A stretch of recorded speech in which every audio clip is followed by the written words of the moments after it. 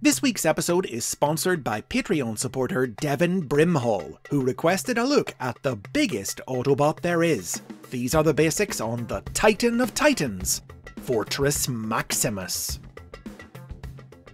The original Fortress Maximus toy was released in 1987. He was one of the Transformers that today we call Titans, huge robots who transform into entire cities. And famously standing at 22 inches tall, he was the biggest of them all, holding the record as the single largest Transformers toy for over 25 years. Fortress Maximus, or Fort Max as he's often nicknamed, had two alternate modes, a mobile battle station and a city scaled to interact with smaller toys. He was also a headmaster, a kind of transformer whose head disconnected and transformed into a smaller figure. But the toy was so large that, unlike the other figures in the range, it had two headmaster partners. Maximus's head converted into the Autobot Cerebros, who could also transform into a communications room for the city mode. And Cerebros's head transformed into Spike Witwicky, the Autobot's human ally from the Transformers cartoon. The set also included the vehicles Gasket and Grommet, who combined to form the small robot Cog. The story of Fortress Maximus and how he became a headmaster was told quite differently in each of the series he appeared in. Marvel Comics writer Bob Budiansky wrote a profile that characterized Maximus as a valiant and powerful warrior who had come to believe that violence was pointless and counterproductive, and now fought only to ensure that he would never have to fight again. This take on the character was explored in the Marvel comic book, in which Maximus, tiring of the war and seeking to escape it, gathered a crew of like-minded Autobots and led them in leaving Cybertron to start a new life on the planet Nebulos. The native Nebulans feared the Autobots, so Maximus led some of his men in making a dramatic show of good faith, tearing their heads off and surrendering their inactive bodies to the Nebulans to prove they meant them no harm. When the Decepticons subsequently followed Maximus's crew to Nebulos, the Autobots and Nebulans joined forces to fight them, the Nebulans undergoing biomechanical surgery to transform into new heads for the Autobots' bodies, mentally and physically bonding them together as headmasters, with Nebulan leader Galen becoming Fortress Maximus's partner. Now, notably, the comic depicted Fortress Maximus as a regular-sized Autobot instead of a giant. When the Autobots left Nebulos and relocated to Earth, he had his body rebuilt into a larger form, but he still wasn't anything close to the city-sized Titan of the toy line. It was at this point that Cerebros was constructed, a lifeless drone controlled entirely by Galen. Soon after arriving on Earth, Galen was killed in battle, and Spike Witwicky, wanting to join the fight to rescue his brother Buster from the Decepticons, agreed to become Maximus's new partner. After Buster was safely recovered, Spike attempted to retire as Maximus's partner and return to a normal life, but soon discovered that his and Max's minds remained connected even when their bodies were separated. It was Spike's destiny to reunite with Maximus and resume defending the Earth, and their tragically intertwined fates would be further explored in the sequel series 1993's Generation 2 and 2012's Regeneration 1. In the Transformers cartoon, meanwhile, Fortress Maximus was a giant, while Cerebros was a fully sentient Transformer, and it was he, not Maximus, who was the pacifist who wished never to have to fight.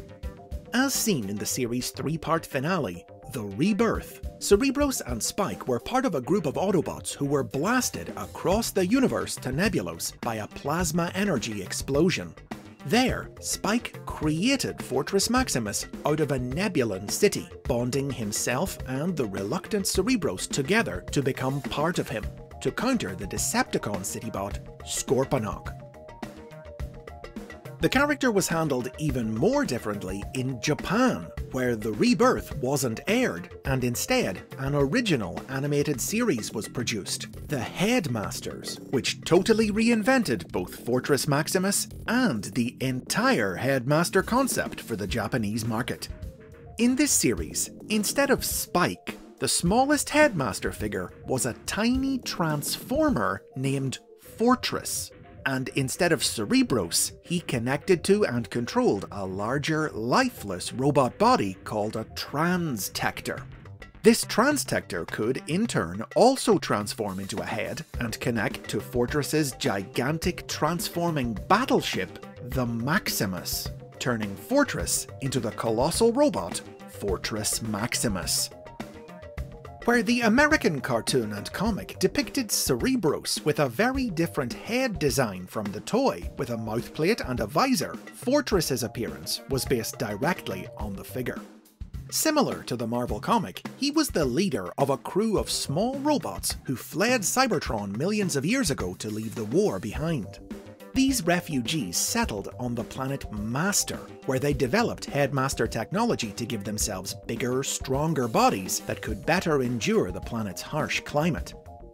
The series followed Fortress and his Headmasters as they left Master to rejoin the Autobots on Cybertron, and saw Fortress ascend to the position of Autobot Supreme Commander after Rodimus Prime stepped down and appointed him in his place.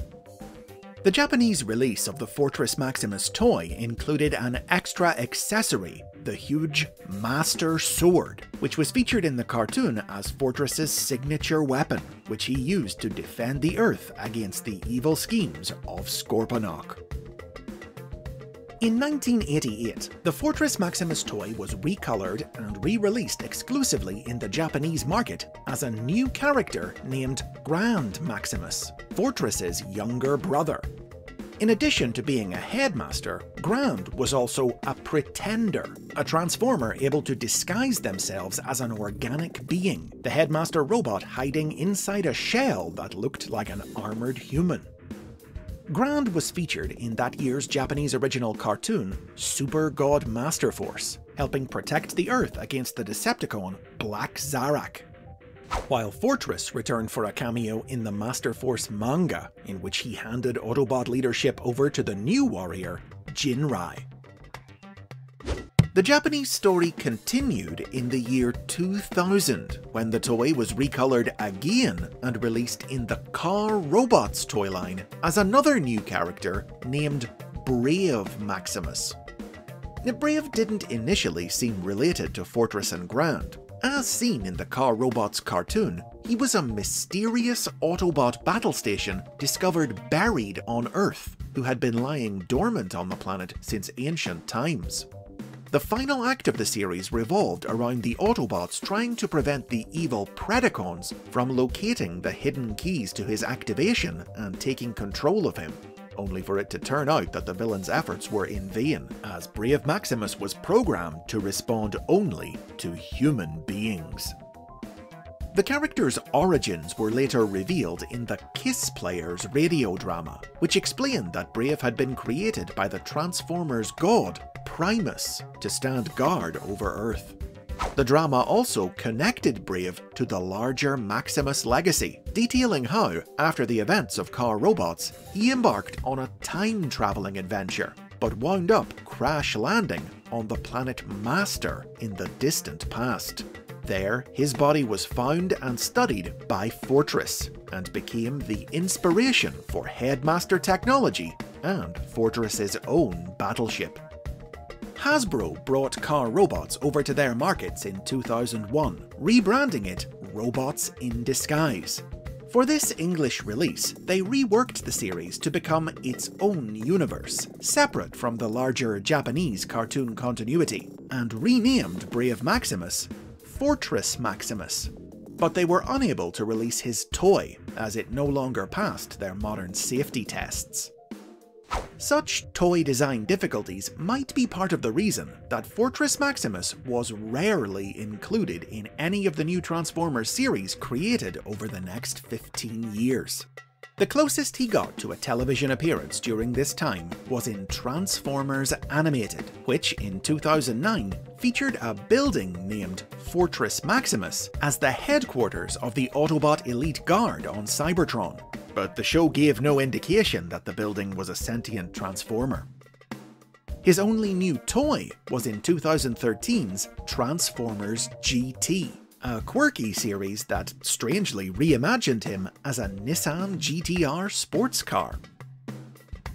He would, however, enjoy a handful of appearances in comic books, most significantly from IDW Publishing, who followed Marvel's lead and depicted him as a regular-size bot instead of a giant. In IDW's stories, Fortress Maximus was an Autobot lawman who served as warden of the prison Garrus 9, until the powerful Decepticon Overlord sacked the facility, and Max was left struggling to overcome the psychological trauma that resulted from the torture he suffered at Overlord's hands. Other comic appearances have included crossovers with G.I. Joe and Star Trek, the latter of which saw him rebuilt to transform into the Starship Enterprise, while stories from the Transformers Collectors Club have presented him as the founder and namesake of the Maximal faction from Beast Wars. It was also in comics that a version of the character was introduced into the live-action movie universe. This take on Fortress reinvented him as a former Decepticon who lost his taste for war after he spent years as a captive of the secret human cabal, the Initiative, who removed his head from his body and used him to power their transforming mobile headquarters. In 2014, Fortress Maximus was dethroned as the tallest Transformer toy by the 2-foot-tall Transformers Generations Metroplex figure.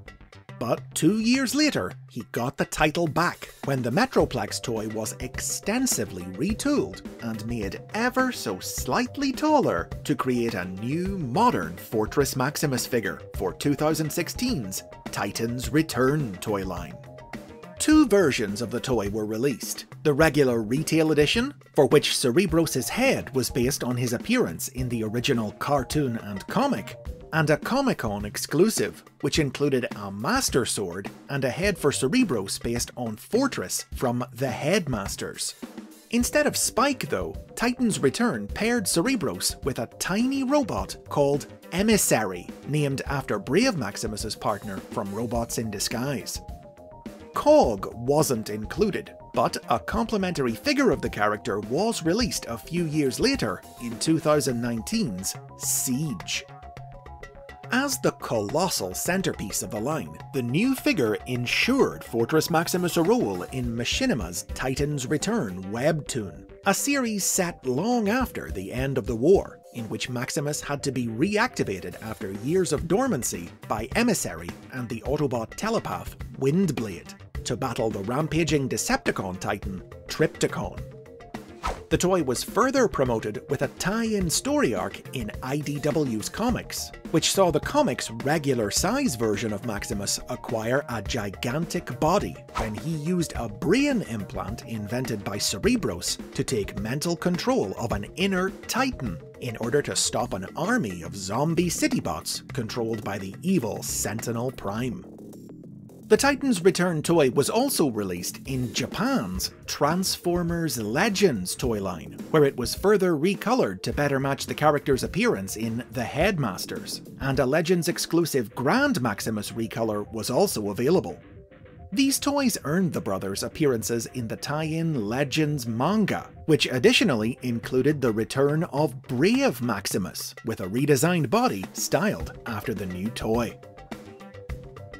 Though the release of the 27-inch tall War for Cybertron Unicron figure in 2021 once again cost Fortress Maximus his crown as the tallest Transformers toy, he's still left a massive footprint in the franchise's history. The biggest Autobot, the boldest warrior, the bravest heart, a true Titan in every sense of the word.